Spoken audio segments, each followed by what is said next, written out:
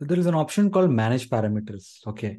So manage parameters is used to change the data or filter the entire report data based upon some parameter. So how do we do that? So when you click on this manage parameters, you have two options, like three options. One is manage parameters, edit parameters, new parameter. So already they have not created any parameters, so we cannot see this edit parameter activated. However, you can click on new parameter and start creating a parameter.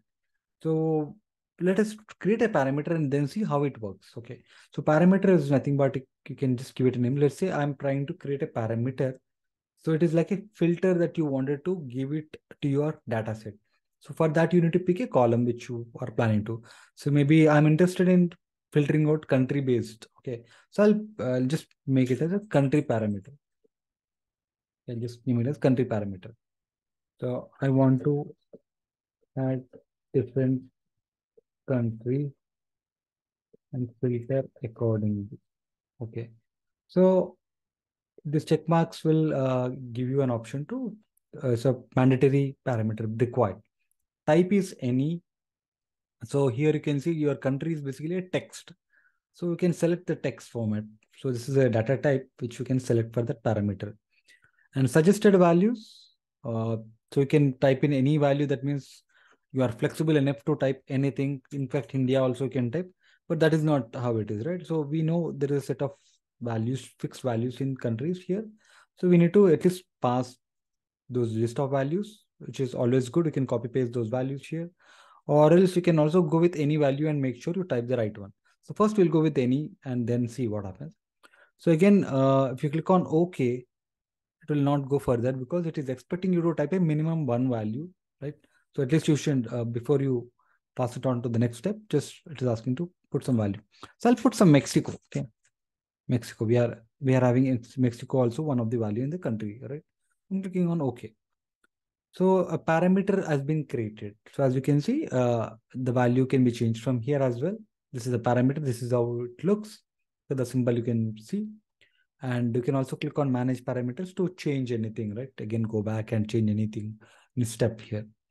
So go back to your financials, the data set.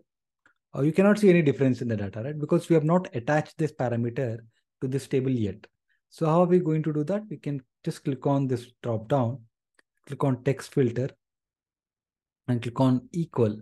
So as you can see, there are 5 different options: Canada, Germany, etc., France. So let's click on equals and try to add this parameter as a filter. Since you have created a parameter, here you can see equals, there's a option for ABC. If you click on here, there is an option called parameter. That means if you have a parameter already defined, you can select by clicking on this. You can see it will show up all the parameters that are available. Since we have only one parameter, automatically, when I selected parameter, automatically this country parameter has been selected. Now you can click on OK. Observe the data. As soon as I click on OK, the parameter gets filtered because we have already added a Mexico, right? So you can notice that automatically the data got filtered here to 140 rows. If you'll notice in the below section. Okay. So the parameters helps you to dynamically change the data, and also you can see you can change the data to German. Automatically the data is changed to Germany. Not only here, you can close and apply. Okay, this is all about Power Query Editor, right? So if you do it there, and also you can also do it here. I'll just show you that option. The best part is already there is a built-in report, right? So usually you have a lot of visuals here. Right now we do not have it, but in fact you have a lot of visuals, right? So let's say we have country-wise profit. Okay, so let me just expand this and I'll just convert it to pi. Okay, so okay, we have only one filter out there. Obviously, you have that. So instead of that, maybe I would show up a bar chart. At least you should see which country is coming. Okay, just for the understanding purpose. So automatically you can go to here on the transform data. You can see this edit parameters is coming. So if you have clicked it a bit earlier, you should have seen a grayed out option. Since we have created some parameters, you can see this option here. And you can see that parameter option is coming directly here. So you can directly change from the report view, right? Directly from the report view, seeing that I wanted to see this particular country. Automatically that acts like a filter on the backend and the data comes in there. Okay.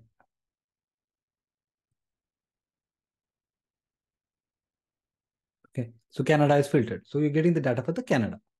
So this is very helpful in order to filter out the data, based upon the parameters. Okay. Let me go back to the transform data. So the list of values that I was talking, right? So we have other options. When you go back to manage parameters, we have the second option was any value, and second option list of values. So list of values can be multiple values. Just instead of typing it down, you can add in some values, right? For example, I can copy paste from somewhere, or I can add in Canada, Mexico, and France. Germany. Let it keep it 4. And we can keep a default value. So you can keep default value as France, enter selected value as France, click on OK, right? Now go back. So now you can see when you close and apply, or we can also check that edit parameters from here.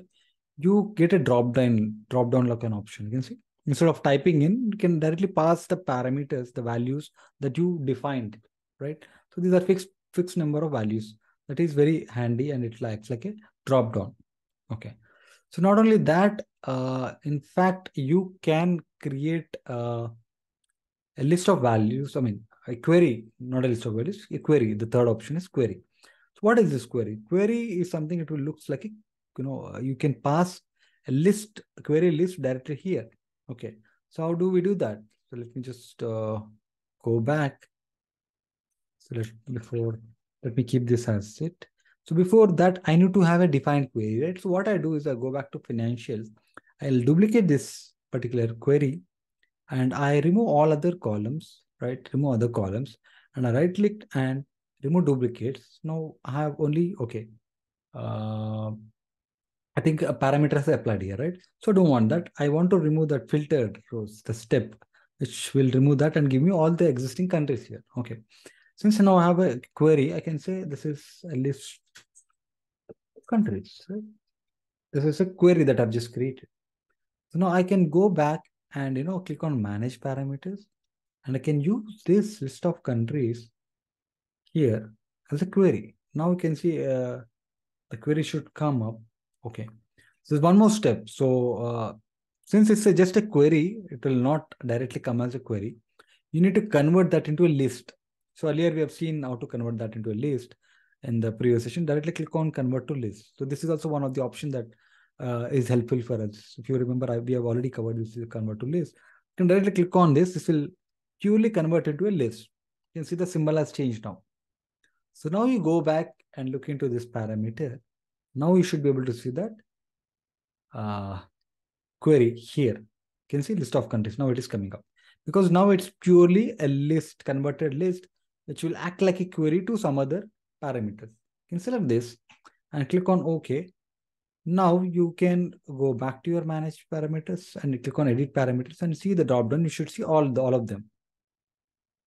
United States also is there, right? So basically it's just, so this is a dynamic one because whenever there's an update in the country, in the original data, in the financials, automatically you can see that dropdown being updated without any manual intervention, right? In the other two cases, list of values, or in the first case also, we are manually typing in, right? So that is different. So this is a dynamic by creating a query using this convert to list option, they are able to dynamically keep things intact. Okay, this is all about manage parameters.